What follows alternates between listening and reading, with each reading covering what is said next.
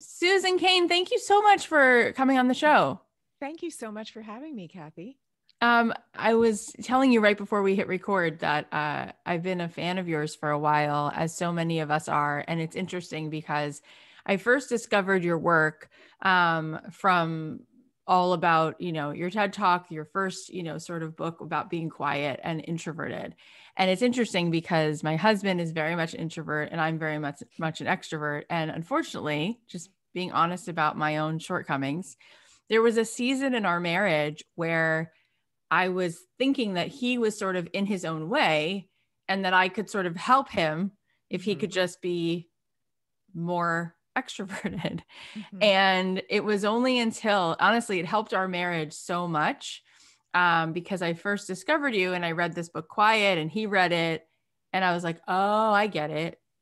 Like he's really in alignment with who he is. And I mean, thankfully, I got the message, and that was now. It's been like we've been together 16 years. I think we read that.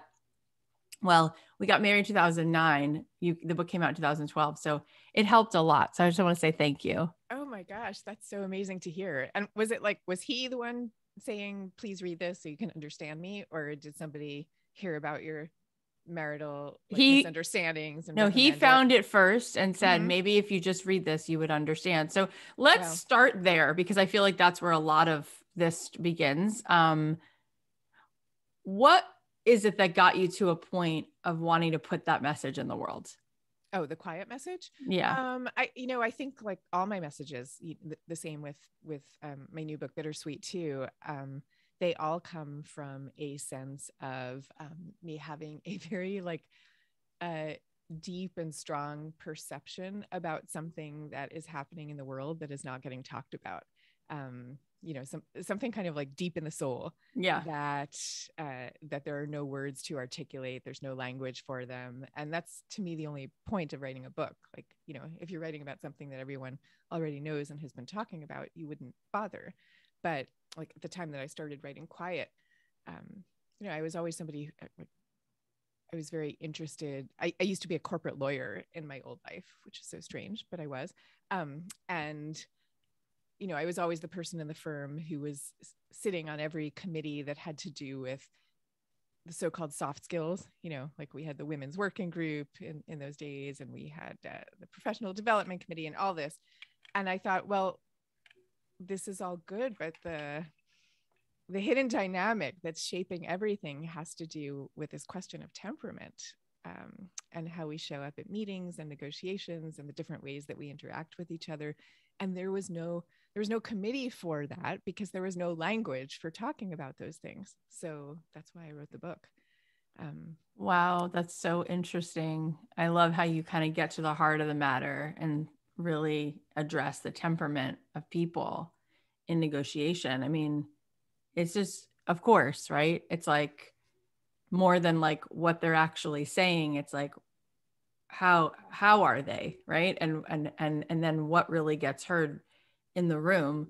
So let's just talk about it for a second because it seems a little bit like a what's the word? Like I don't know, the word oxymoron sounds like a silly word, but I feel like it feels like that when somebody is like you, like, you do TED Talks, you're all around the world, you're writing books, and yet you're an introvert. So clearly they can go together. How can you help us make sense of that? How can you be someone who prefers to sort of be in a certain, sense quiet, but then you can also choose to not be quiet? Like, how does that look? How does that work for you? Well, I mean, being an introvert is really just about having a preference for environments where you have kind of fewer inputs coming in at you at any one time. You kind of you have a nervous system that literally functions at its best when you're in an environment that's quieter and mellower, because your nervous system gets overstimulated when too much is coming at it. And for extroverts, it's the opposite liability. An extrovert has a nervous system that is functioning at its best when there are a lot of things happening. So for extroverts, the liability is if there's not enough hubbub around you, you start to feel kind of listless and disengaged and sluggish. So for an introvert, if you're somebody like me and you really prefer like your moments of quiet sanctuary and you prefer socializing one-on-one and that kind of thing, um, that's yes, that's when I'm in my sweet spot. But that doesn't mean that if I have an idea to share, let's say, that I don't want to go out and give a talk about it or interact with people about it. It will mean that when, let's say, if I'm on stage, I am very much not in my sweet spot at that moment, um, but I still have the same desire Mm-hmm. to share ideas, and that's my line of work. For somebody Yep. else, it's going to be a different line of work. But I have the desire to accomplish my goals, let's say, the same desire that anybody else does. Yeah. And so I'm just aware that there are certain moments when I'm in my sweet spot and certain That makes moments when I'm sense. not. And Yeah. yeah, and I really do think that the way to live best in general is to be aware of when you're in the sweet spot and when you're not, and to make sure that you give yourself time to recharge, Yep. um, Let and not beat yourself up when Yeah. you do feel uncomfortable. Yeah, absolutely. That makes sense. I think a lot of people do beat themselves up for all kinds of reasons. And I think that there is an idea that in order to be successful, we have to be extroverted. We have to go live on Instagram. We have to like it. We have to sell. We have to do things that put us in situations where people feel there's a value on being extroverted.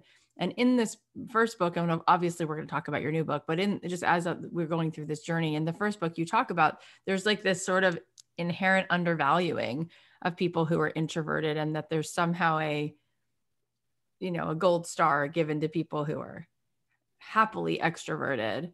Can you talk about that a little bit, and how maybe somebody who's introverted can understand that there's value in how they show up and that they could still be successful even with the fact that they're not necessarily an extrovert?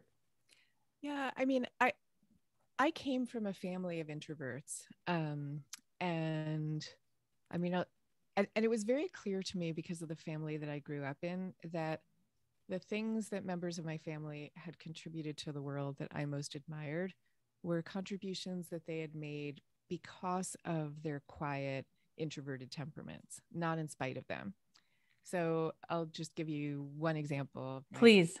like my father was a truly amazing and gifted doctor. He was a gastroenterologist and a medical school professor, and he was the guy you would come to if his fellow doctors would come to if they couldn't figure out the proper diagnosis for a difficult case. He was the one who would figure it out. And the reason he could do that is because he was also the guy who would go to the medical conventions every year where they would tell you the latest breakthroughs. And he would sit quietly in the front row with like a tape recorder in those days, a tape recorder and a notebook. He would take copious notes. And then he would listen to those tapes for hours afterwards, over and over again, until he had learned everything he needed to. And, like he'd come home from work late at night, and after dinner, he would go upstairs and pore over medical textbooks. And it's like, you can't act, there are things that you actually can't do as well if you're not willing to put in the quiet and solitary and focused and heads down time. And there are a lot of examples like this. And when I started looking around the world, for my father, it showed up as a medical school professor, but in quiet, I talk about Rosa Parks, for example, and the way that the form of protest that she chose was not an extroverted form of protest. Doesn't mean an extrovert couldn't have done it, of course, but she was exhibiting a kind of quiet strength that comes naturally to introverts. And there's 1,000 examples like this that I could give you. So our culture, yes, talks about, that you should be out there and take charge and assertive and enthusiastic and smiley and all these attributes that our culture most admires. But and those are I hasten to say those are wonderful attributes. And like you, I'm married to an extrovert because I love those attributes, and I believe that introverts and extroverts bring out the best in each other and really admire each other naturally. But those aren't the only attributes that are wonderful, and it's really that lopsidedness that I wrote Quiet to correct.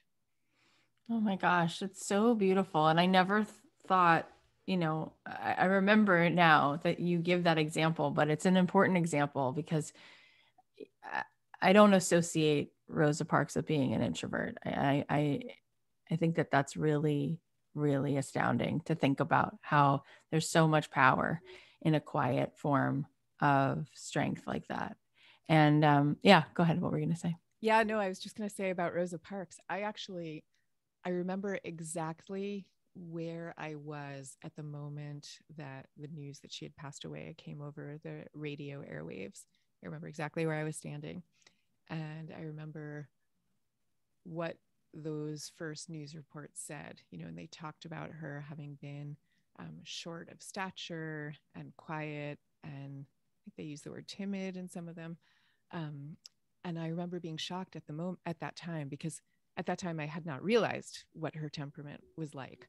And I, like everybody else, had imagined that, to do what she did, she must have been, I don't know, I had imagined her as, like a tall, physically imposing, um, uh, outwardly strong person.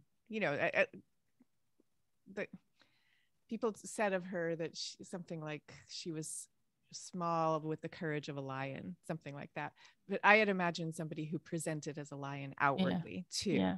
And and that was one of those real, um, kind of shake your worldview moments when those first reports came over the rave waves, over the radio waves. And I started thinking, what else can quiet do that we don't give it credit for? Yeah, that's So amazing.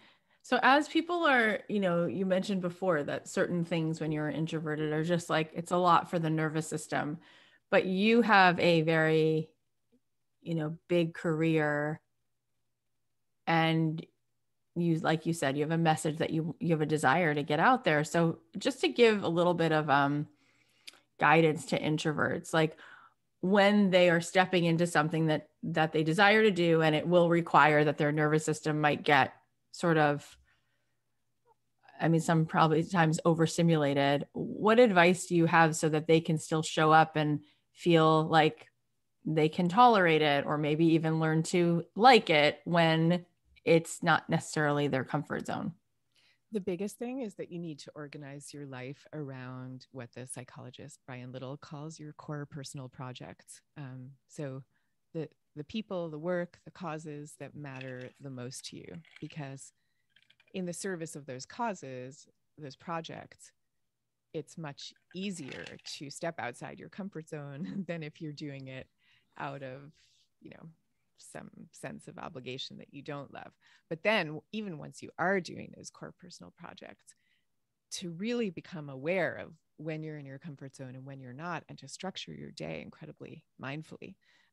So people often say to me, as you just did, you have this big career and you're out there doing all these seemingly extroverted things. And that's true. But if you saw the way my workday and my life actually looks, um, I very carefully schedule it so that the vast majority of that time is spent much more in sanctuary spaces, I would call it, like quietly writing or working on projects or with my family or doing yoga, hiking, like those kinds of things. And even now, I'm in the middle of launching a new book that I have devoted the last 5, 6, 7 years of heart and soul to. And even then, I will only do 2 interviews a day, let's say, because Mm-hmm. every so often I'll do more, but mostly not, Yeah. because I'm really careful about it.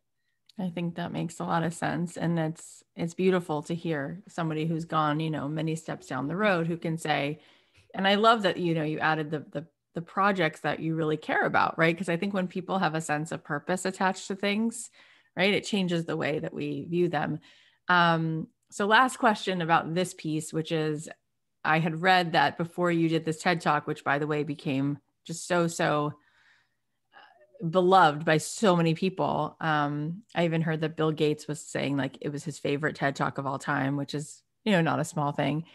But I had read that you had like feelings of overwhelm before you gave this talk. And so many of our listeners feel this feeling of dread, or it feels scary, right? It feels scary to do certain things. I know I've definitely felt that way. Sometimes I'm asked to do things that feel just outside of my comfort zone, like speak to 2,000, 3,000 people live. And I'm like, you know what? I think it's really not a good time to travel. Or, I think like I'll come up with like excuses Yeah. because Yeah. I'm just plain old scared. Um, how did you overcome that? And how do you suggest that when somebody feels scared, and this could be for introverts and extroverts, that when somebody feels scared, or that feeling of like imposter syndrome or overthinking how we're going to come across, or just how do you suggest that people might reapproach that so that we can do things that feel a little bit out of our comfort zone? Yeah. Well, I mean, I will say with that TED talk, overwhelm would be the understatement of the century. I mean, I was I was flat out terrified, like totally terrified. And I don't even think I would have given that TED talk if my husband I filled out like the application or whatever I had to do for TED back then.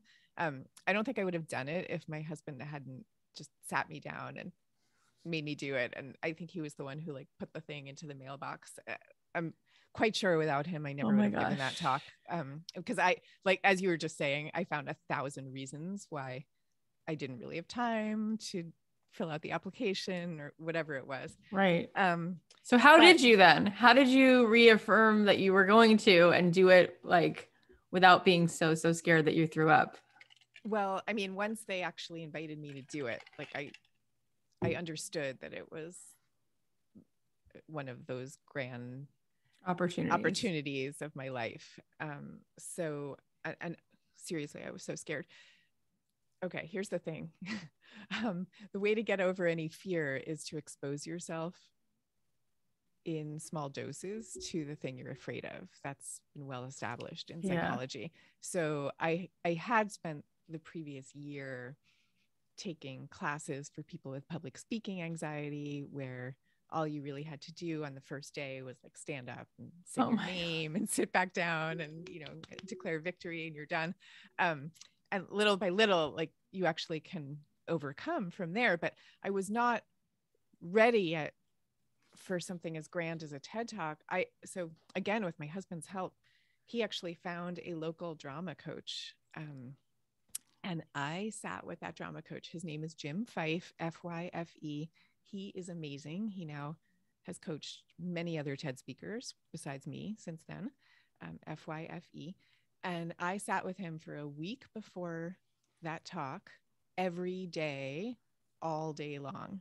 So it was like 40 hours of working with Jim Fife to get ready for this talk. And I'm telling you, he saw me in some dark moments. I was like, at some points I was just like, I can't do That's this. amazing. Yeah. And then I don't know. And then I did it. I still look back at that talk. I'm like, oh my God, I looked so nervous, because since then I've now Of gone out and course. given a million talks and it's not as big a deal for me anymore. And I gave another TED talk about this new book. And yes, I was nervous because everybody's nervous on the TED stage, but it wasn't terrifying the way it had been the first time. So that's really what happens, the only Yeah. way, that adage of the only way, what is it? The only Through. way around the fear is through it. Yeah, Yeah. it's true. It's true, but you can't start by giving a TED talk. That's the thing. You really do have to start in small doses. That's the biggest advice that I have. Well, it's very generous that you're so vulnerable about it. I think that really helps people when they hear that even somebody like you, can be candid about that. And I'm sure there were a zillion things that you got from him in that experience of leading up to it and then the 40 hours of working before. But if you could peel back one thing that you felt was the overarching gift of that time with him, what comes to your mind? The first thing.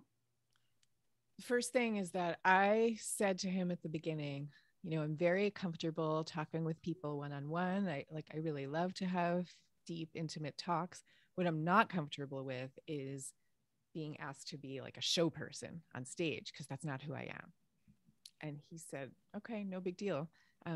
Let's sit on the couch with our, legs curled up underneath us, which is like what I like to do. And let's just sit on the couch and talk, and tell me your talk, just sitting.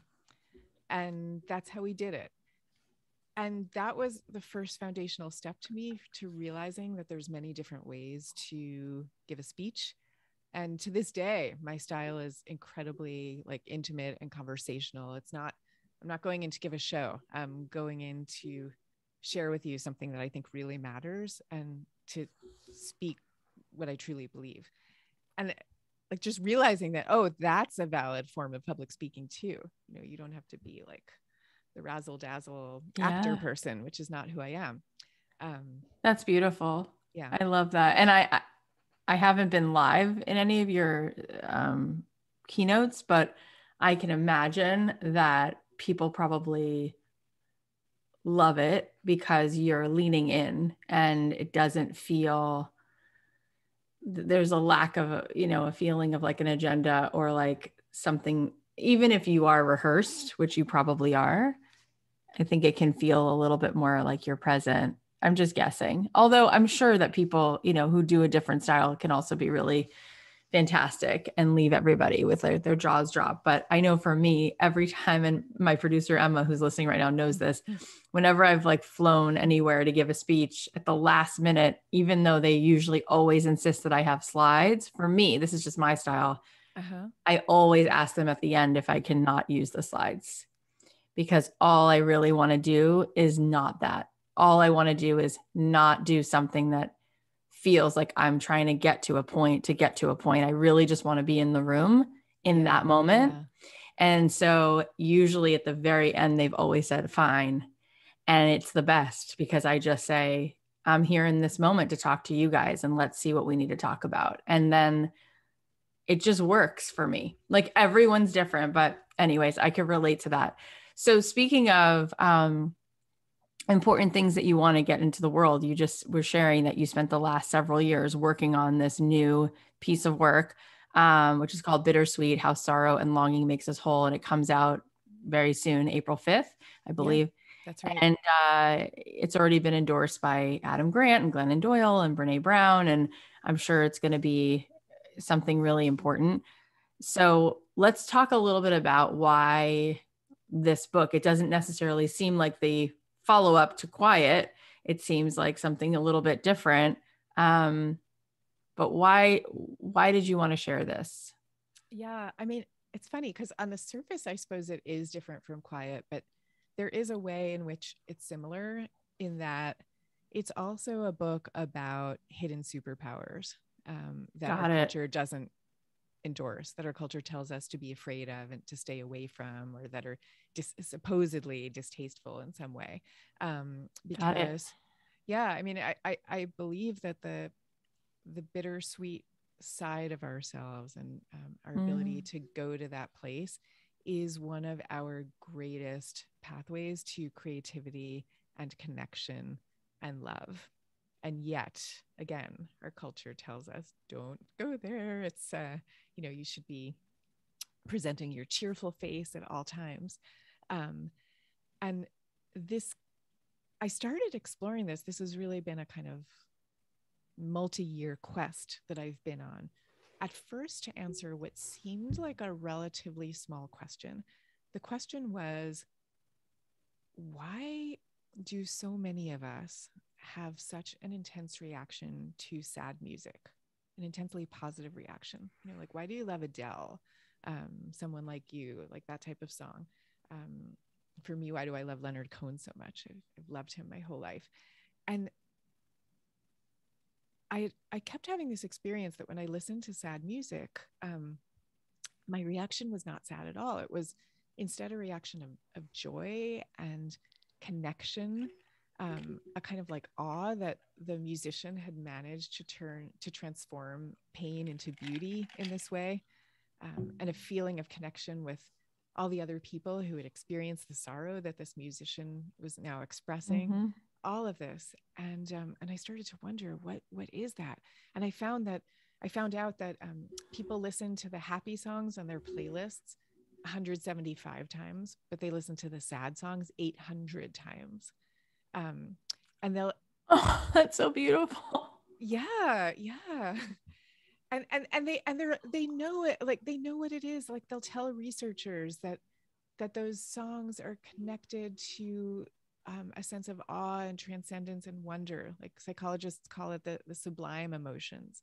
So, what is it about our ability to go to that place that is connected to the highest states of humanity, to awe and wonder and transcendence? What is that? That was the question that I wanted to answer.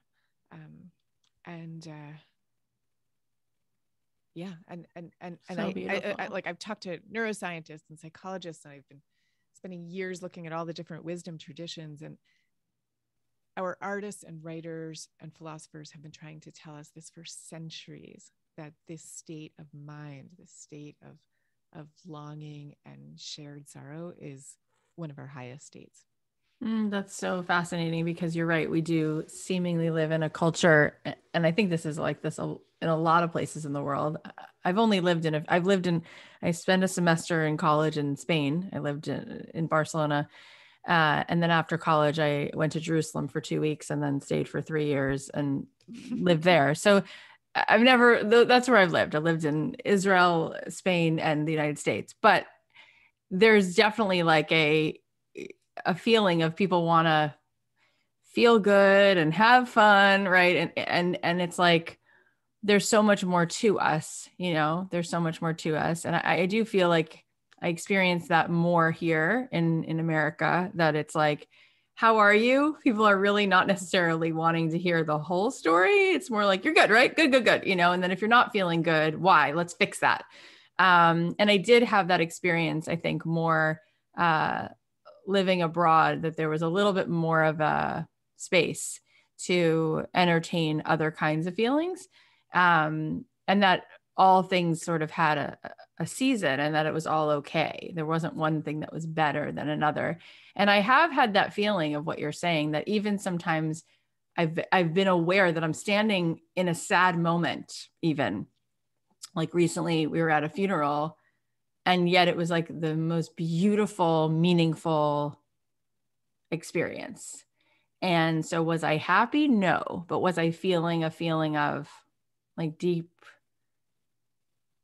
alignment? I don't even know what the word is. My soul, there was something about it that felt, I can't say bad, right? I don't know if the word is good, but whole, like alive, beautiful. So, how do we, I guess, from your research and from your work and from what you as a human have experienced, how can we learn to then turn toward this and make space for being a whole human, as opposed to rejecting all of those aspects of ourself and our feelings, when clearly there's a part of us that identifies that we're actually feeling something beautiful when we feel that way? Well, I'm going to answer your question, but first, the way you just described that funeral, I have to read to you something from the book, from Bittersweet. And this is not my quote. This is actually something somebody else wrote that I included in the book. And she's describing in what I'm about to read to you, she's describing her grandfather's funeral and what she calls the quote, the union between souls that she experienced at this funeral. And she says, my grandfather's barbershop chorus sang him a tribute. And for the first time in my 14 years, she had been 14 at the time, for the first time in my 14 years, I witnessed tears cascading down my father's face. That moment, with a lilting sound of men's voices, the hushed audience, and my father's sadness is permanently etched on my heart. And then she goes on to say, when I think of these events, it's not the sadness that I most remember. It's the union between souls. When we experience sadness, we share in a common suffering. It's a time when our culture allows us to be completely honest about how we feel. That like made me verklempt. That's like, that's so beautiful. Yesterday we took the kids to Disney on Ice, and they sort of reenact, snippets from all these classic Disney movies. So it's like a little bit of Little Mermaid, a little bit of Moana, a little bit of Cinderella. And every time, I mean, leave it to Alan Menken to write every song that just like pulls your heart open direct hit to the heart.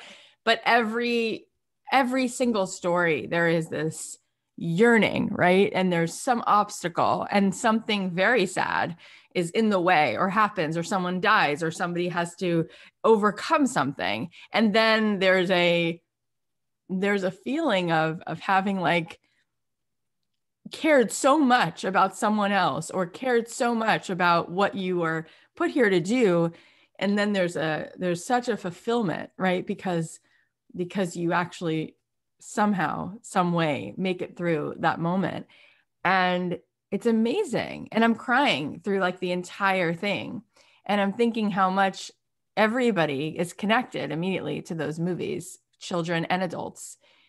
And it's just really kind of interesting how I turned to my husband and like, this, like, all these stories name all the things that are the most resonant for all of us, right? And that's why they become classics. Like, yeah, there might be a song you like on the radio, but does it sit with you? Does it stay with you? Like, I can remember where I was the first time I heard A Whole New World, right? Because everyone's dreaming of that space where things just feel like you get out of that place where you feel stuck or you're not free, or you, right? We all yearn for that place. So it's really interesting how we're constantly running from whatever those feelings are, when really allowing them to be there in and of Yeah, itself is satisfying.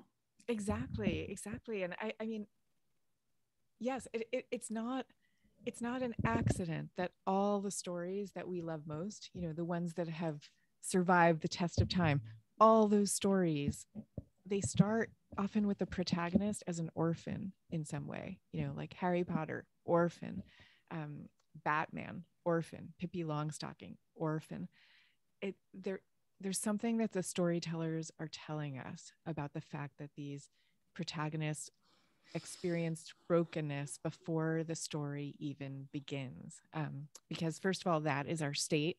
Like we all do, we come into this world with a sense of belonging in some other world. You know, whether we're atheists or believers, it doesn't really matter. It's like the state of being human. The most fundamental aspect of ourselves is this deep feeling that we live in an extremely imperfect world and we belong in a different one from which we have mysteriously been banished. Like that's a fundamental feeling that we all have, and that's what these stories are telling us. And you know, even if you look at a story like Homer, the Odyssey, and the figure of Odysseus, he's a very, you know, cunning and swashbuckling figure, but even for him, this that that whole Odyssey, that story, begins with him weeping on a beach out of homesickness for his native land, Ithaca.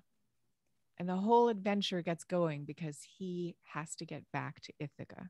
It's the ultimate symbol for what all human beings feel, that we have to somehow get back to the perfect and beautiful world from which we come and which we want to get, which we yearn to attain.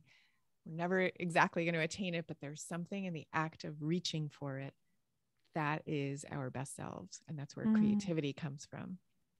And it's also where our ability to love and empathize with each other comes from. It comes from being in a shared state of exile.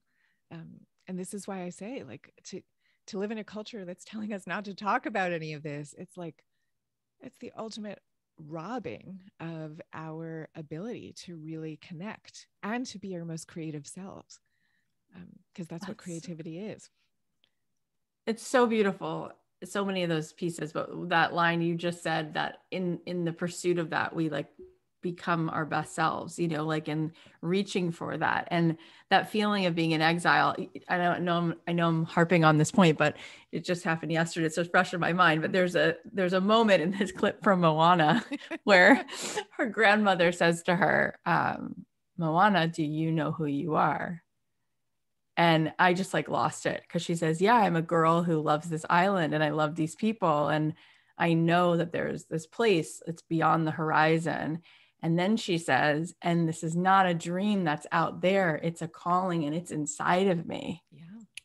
And I'm just like, I feel, and I don't think this is an overreach, I think every human being, there is something, and It doesn't have to be that the whisper, the calling is that you're going to become the head of a country or whatever. It could be, there's degrees of what it is, but I think we all have this internal thing that's like, and it's inside of me. It's not out there. It's inside of me. And sometimes we actually push it off, but sometimes we decide to turn toward it and to reach for it. And I think whether or not it winds up looking like what we thought it would look like or not, you're right that in the pursuit of that, there's so much creativity, and we do become so much of our best selves just as we look to try to answer whatever that call is. And it is bittersweet, right? Because there's something so deep in there. I'm curious for you, like you, Susan, like what is that for you? Like, what do you want to leave people with in this book? But also, like, what was that feeling for you? Like, since you were little, like, has it changed? Like, what is the thing that you're always feeling like, this is what I'm hoping to do, to fix, to heal, to whatever it is? Oh gosh, I mean, it's a big question. And as I say, like I feel it most intensely with music. Music just makes me, puts me into that state right away. And sorry, I just want to say one thing before answering that question. When you talk about Moana, like in a way, that's the story of Dorothy and the Wizard of Oz also, right? It's somewhere over the rainbow. Like that's what somewhere over the rainbow is. Yeah. It's that state that we all, Yeah. it's that place we all want to get to. And the message of all of this is not like, now you have to go and become the world famous musician, or as you said, the head of such and such. Like Dorothy's just a regular girl, like in the middle of the Midwest of the US somewhere, wanting to go home. And so the point is now you will achieve greatness. Right. It's not that home is the state of greatness. It's that home is the state of home. Those are very different things. So when I talk about this, unleashing our creative impulses and our desire to be together because we're all united in wanting to go home. It's not like now you should go become a world famous artist. It's just that you should tune into those aspects of yourself. Well, I think you just answered that second question. I mean, in a way, right? Because that's it.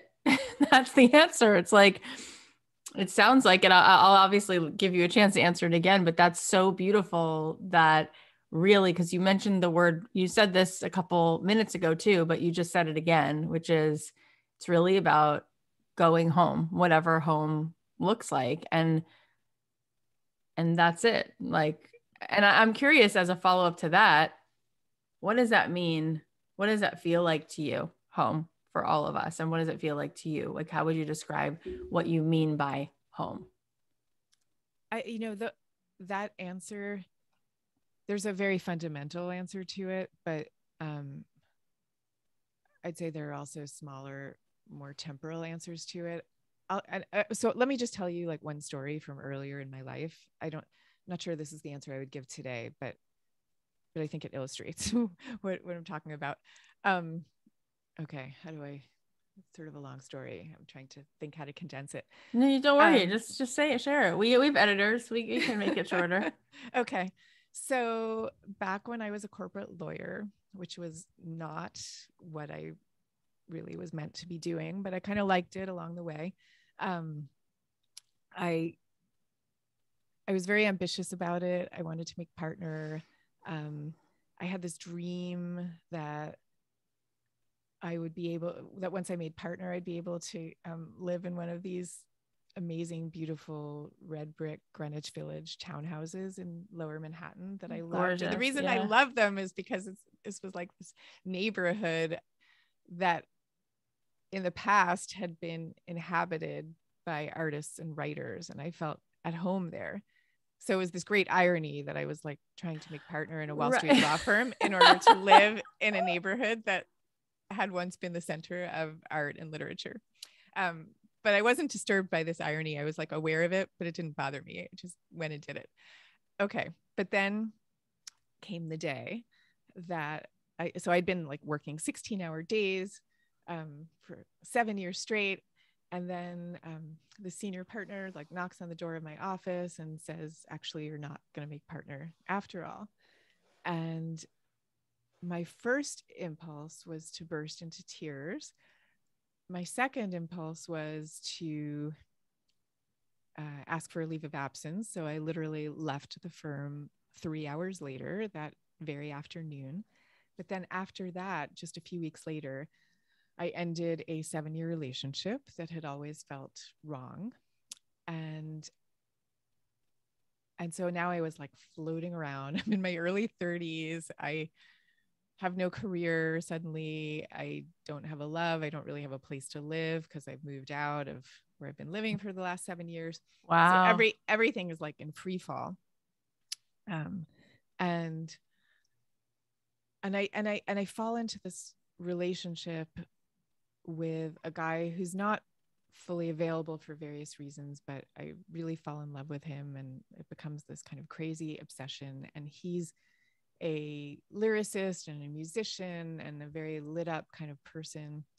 And, you know, it becomes one of those obsessions. We've all been there. Just to illustrate it, this was when I guess this was the early 90s. So we had the internet then, but we didn't have smartphones. So I was like spending my days, you know, dodging into internet cafes on every block just to see if there was a new email from him. Like that's what it was like. And I had a friend, Naomi, and I would bore her, I'm sure, with endless stories on repeat, all about this musician who I was now in love with. And one day, Naomi said to me, you know, if you're this obsessed with somebody, it's not only the person themselves, you're obsessed by something they represent. So you're longing for something. She said, what are you longing for? And I suddenly realized that this musician, he represented for me that world of art and literature that I wanted to be part of. And it was like he was an emissary from the perfect and beautiful world of home that I was longing for. That's what he was. He was an emissary from that world. And I realized this with a sudden clarity. And I know this sounds like too cinematic to believe, but the obsession fell away at that moment. And I really started writing for real at that time.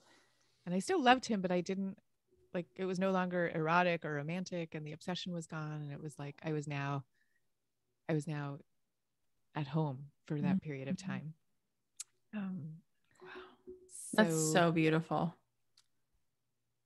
Yeah. So I guess like, that was a very dramatic episode of it in my life. But the real question is, you know, what are you longing for, and why are you longing for it? Like, to really ask yourself that question, because there's probably something in you that really needs to be in that place.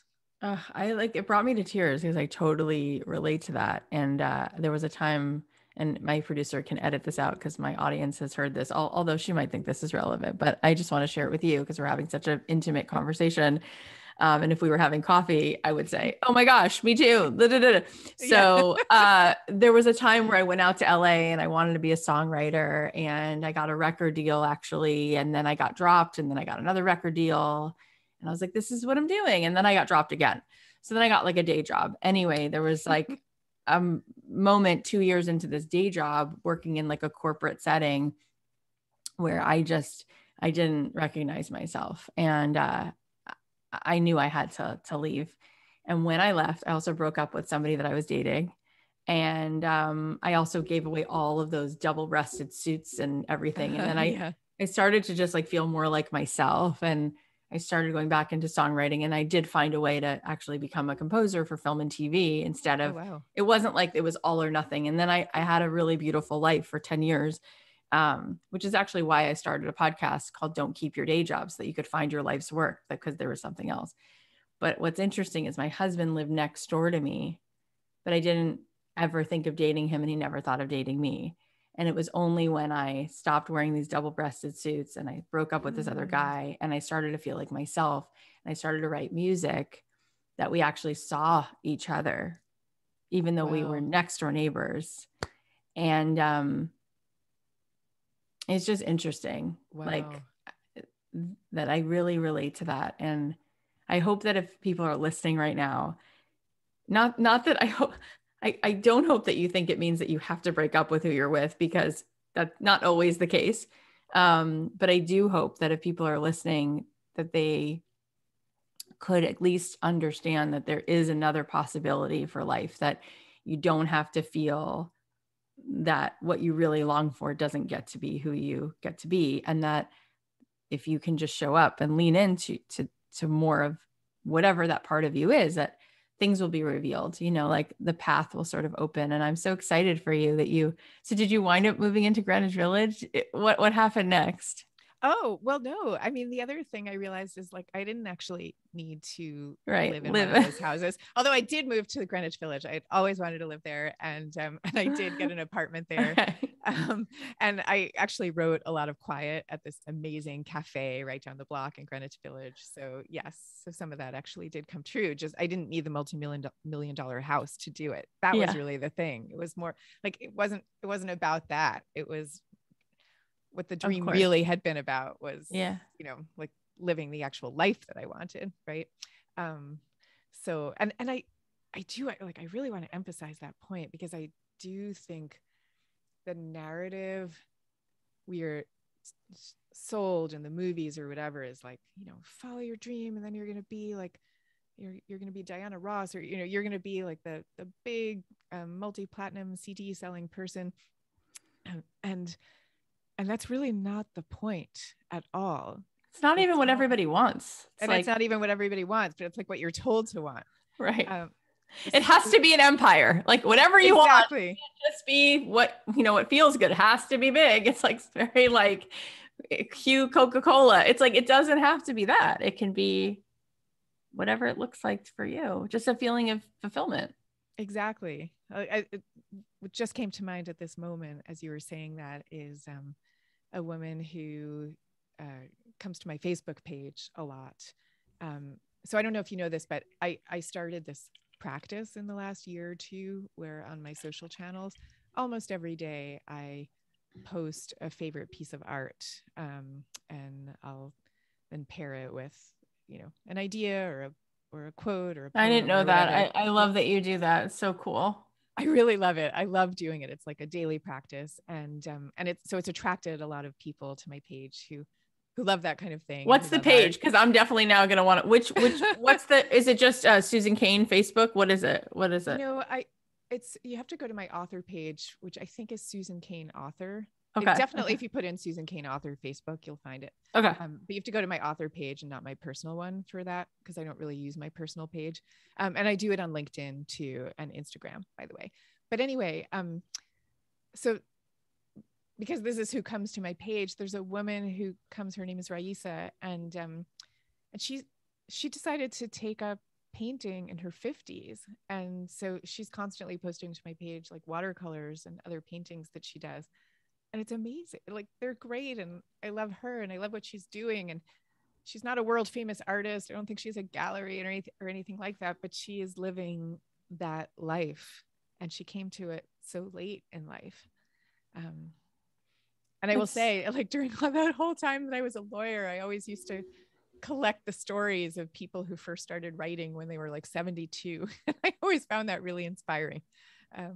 It's so inspiring. I had Dr. Edith Eger on my show, and she wrote 2 best-selling books, right? The Gift and The Choice, in her late 80s, like in her 90s, like I think 90s, really. Like, I'm being generous to say she may have started them.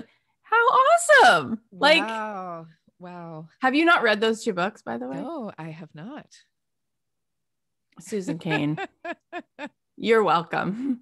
She's a Holocaust survivor who's also a therapist, who's also a walking gift. You have to read these books. You'll love. Oh, wow. But Say wrote it again. The Gift, and what was the other one? The Choice. Yeah, Okay. it was on Oprah's book club, New York Times bestseller, blah, blah, blah. But like, an unbelievable person who wrote those books in her 90s, didn't even become a therapist until her 40s, but then like became a nationally best-selling New York Times author in her 90s.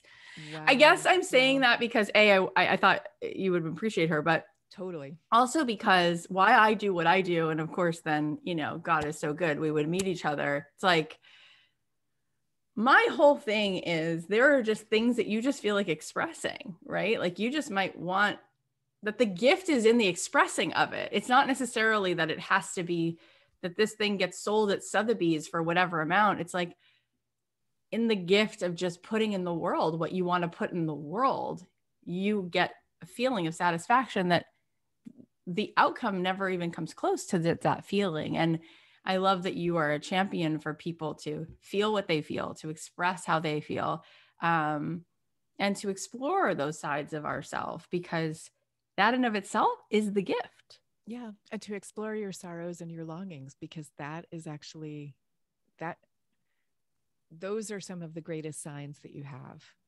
of where you're supposed to be and who you're supposed to connect with and how. So don't listen to that aspect of our culture that's telling you not to go there. And my point is not to wallow in longing. And my point is not, it's certainly not to celebrate depression. Like I think one of the big mistakes that psychology makes today is that we don't distinguish between depression and melancholy, when in fact they are two completely different states. Right. They are.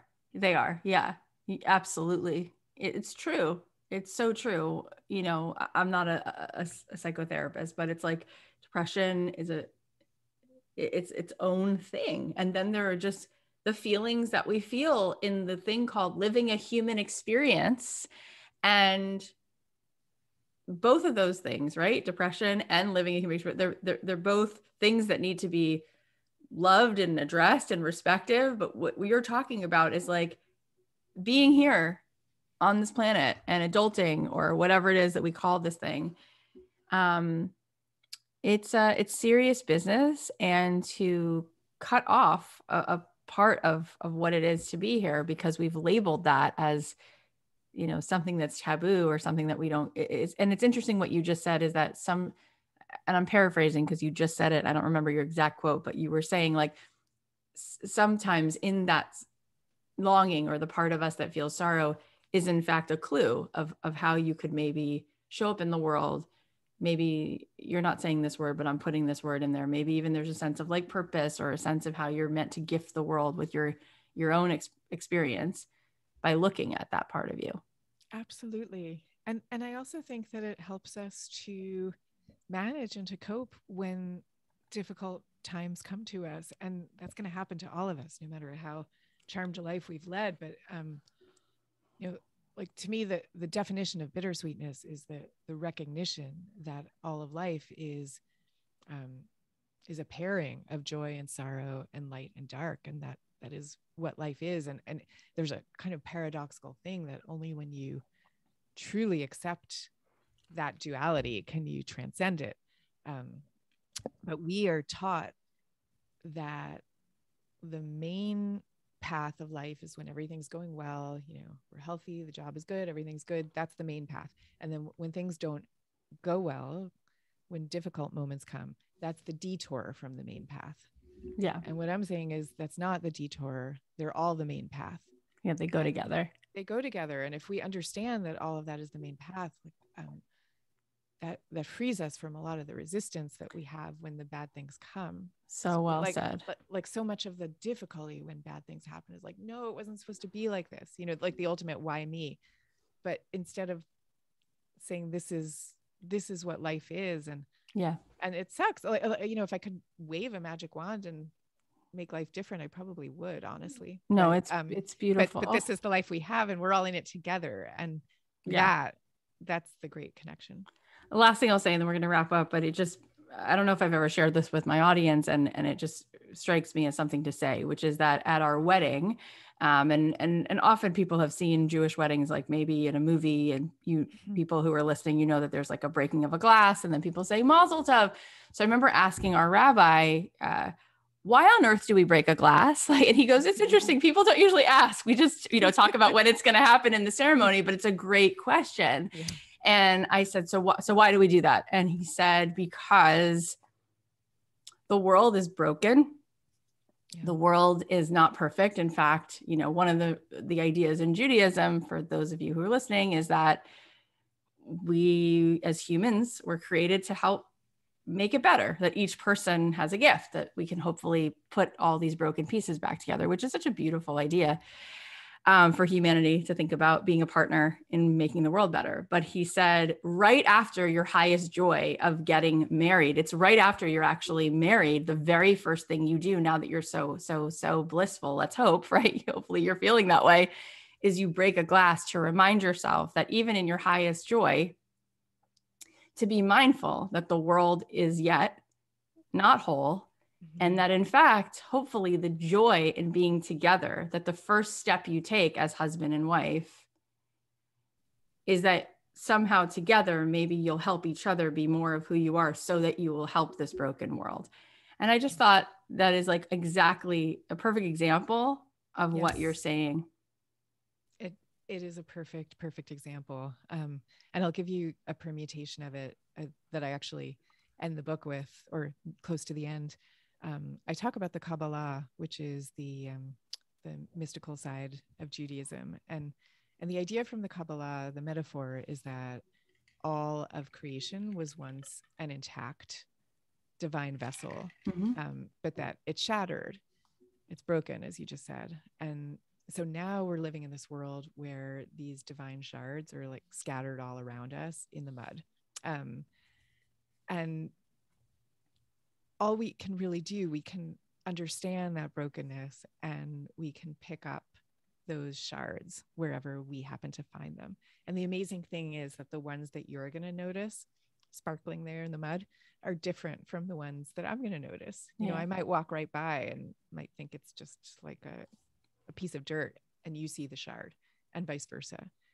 But that's what we do. We can, we can go around and like pick up these pieces of beauty. And I love that. I find that metaphor so helpful for like all the difficulties, especially of this time right now. Yeah. And I also love it. It's kind of like, I know I just said 8 different things that let you know that I'm very proudly Jewish, but my kids love all holidays. So sometimes, like if there's an Easter egg hunt, like, in a public place, like at a pumpkin patch or something, my kid, we go do it, and they don't know the significance of it. Not that I'm against it. It's just, we don't celebrate Easter, but they love looking for these like hidden things, right? They just find it really fun.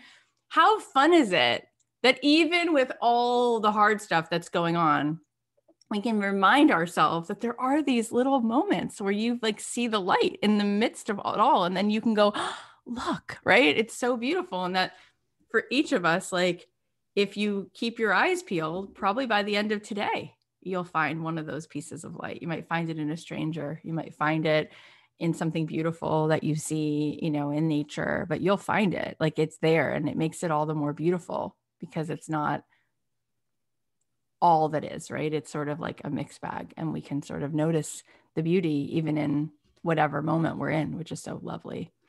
Susan, thank you so much for coming on, and tell everybody where they can buy the book and where they can follow along with you. Oh yeah, absolutely. So the book is basically available anywhere you buy your books, and you can come to my website, which is susancain.net, and there it will also point you to all the different indie bookstores and so on where you can find it. So that's susancain.net. And I am also on all the different social channels, Susan Cain author on Facebook, on Instagram, Twitter, and LinkedIn. And I guess finally I should say I TED just released a new talk that I gave on bittersweetness. So you can find that too. It's called The Hidden Power of Sad Songs and Rainy Days. Oh, that's a great title. Thank you, Susan Cain. I love talking to you. You're such a doll. Thank you. Love talking to you too, Kathy. Thank you so much for having me. Thank you.